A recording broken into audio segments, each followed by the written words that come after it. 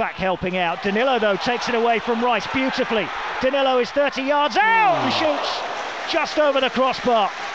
And Arsenal have it again, and they found Odegaard on the edge of the D, and he gives it to his right for Saka, who shoots. Good save by Turner, diving away to his right, good hand on it. White down the right-hand side, well forward, level with the edge of the Forest box, finds Saka just inside the penalty area, trying to turn onto his left foot, and he leaves it now for Odegaard, who finds Jesus in at close range, hits the crossbar, hits the post, inside of the post, and it bounces right out towards the Arsenal left wing. Had nowhere to go, tried to get in between two defenders, it went out for a throw, they've taken it quickly. Jesus along the byline. Oh, he squirted it in from a very, very tight angle. Almost no angle at all for Gabriel Jesus.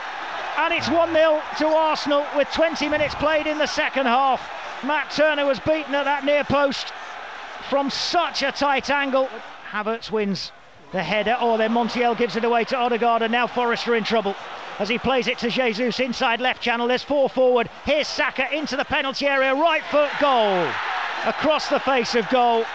Bukayo Saka was not going to miss. Arsenal were not going to mess up their chance to hit Forest on the counter-attack when they were presented with the ball by Montiel on halfway.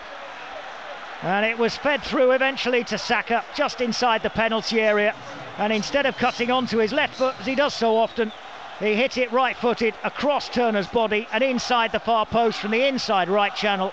What condition they're in. Here's Montiel well forward, heading a long ball across the penalty area. Breaks for Awonyi! Yes! And Awonyi fires in! Long ball sent forward. Montiel well forward on the edge of the penalty area, headed it across the face of goal. And Awonyi does what he does. Returns from a 12-game absence and fires the ball in.